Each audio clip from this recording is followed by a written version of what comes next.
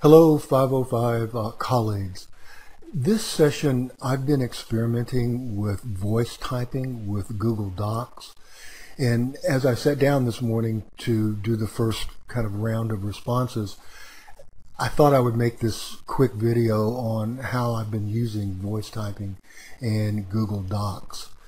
So here we go, and it goes something like this. First, you see that I have the screen divided into the DQ on one side and Google on the other side.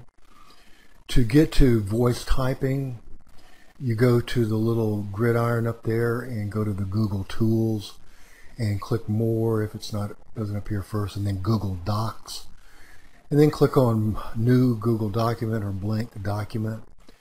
Then up at Tools, you click on it and pull down to voice typing. That's a movable little doodad there. I move it out of the way. Then I just click on the microphone and start talking into the microphone. I use three basic commands: comma, period, and new paragraph. I'll let you listen to a little bit of my talking here. Hello, comma, Janine, comma. New paragraph. Thank you for this excellent response to DQ9, comma, the pre-presentation DQ, in which you think about best practices for when you actually give the presentation, period. New paragraph. I really like how you divided each of your answers to each of the questions into short paragraphs and included a numbered list with one of the answers, period. This is, as you can tell, it's okay to kind of pause and get your thoughts together to say the next thing that you want to say. Google voice typing really doesn't care how long you pause. Was also specific and included references to our weekly. You can go too fast, so one thing you'll notice is that I'm not talking at a normal rate, which is about 3 words per second. I'm down to more like 2 words per second. Authentic passion and authentic enthusiasm.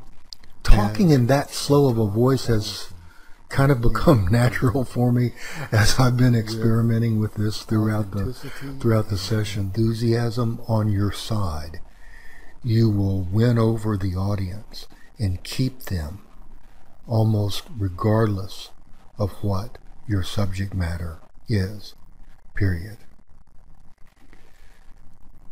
About the open hands, comma, unless you are having a real problem with gestures or someone has pointed out something distracting, comma, my advice is to go natural, period. In other words, focus on what you're saying, comma, keeping your energy. Let me fast forward to the end of this.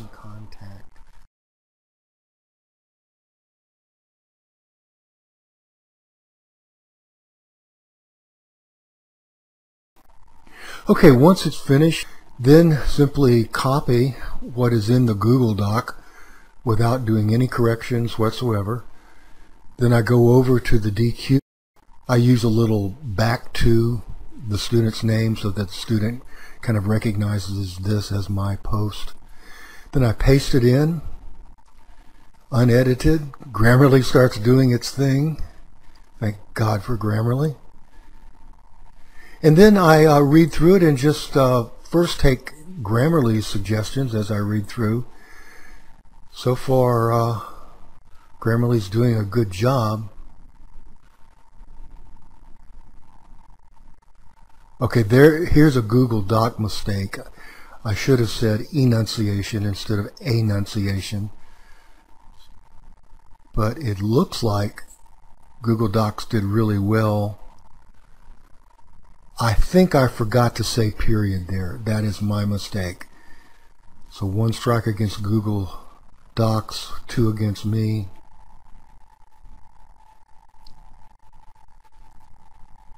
That was my mistake. I forgot the comma. 3 strikes against me. 4 strikes against me. I've left out another comma.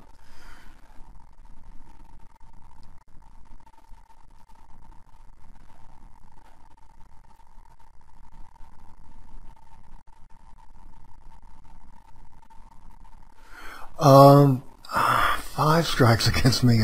I forgot to say period. Man, Google Docs is kicking my rear. Okay, here's a Google Docs. It interpreted me saying new line as no line. So I've got to go in and physically make the switch. That's it. Wow. Who wins that round? Google Docs. Click submit. This is what it looks like once it's submitted. Looks pretty good. So that's what I've been doing. Definitely you get better at it as you go along, your ability to kind of comment on the fly, but don't forget that pausing is not a problem. Another thing is that Google Docs learns you and your voice and even some of the words that you say that are not usual, like DQ. You'll notice that it picked up the second time I said it. The big thing is the freedom. The voice typing I have found, since I no longer have to focus on thinking about what I'm going to say and making my fingers do the right things on the keyboard, I really am free to give more thoughtful advice because I'm not thinking about 2 things at once. I'm focused just on Janine and just on what my true reactions are and what I really need to say and what I want to say to best motivate and to best move Janine along. So I have found that to be a kind of freedom that I really value and makes me want to continue using this technique. Also, you'll probably notice that you can get in a lot more commentary when you're talking than when you're typing. And that, not that more is always better, but the more freedom you have to say more, the more likely, at least I am, to hit upon something good to say. So that's it. That's Google Doc voice typing. Hope it helps. Talk to you later.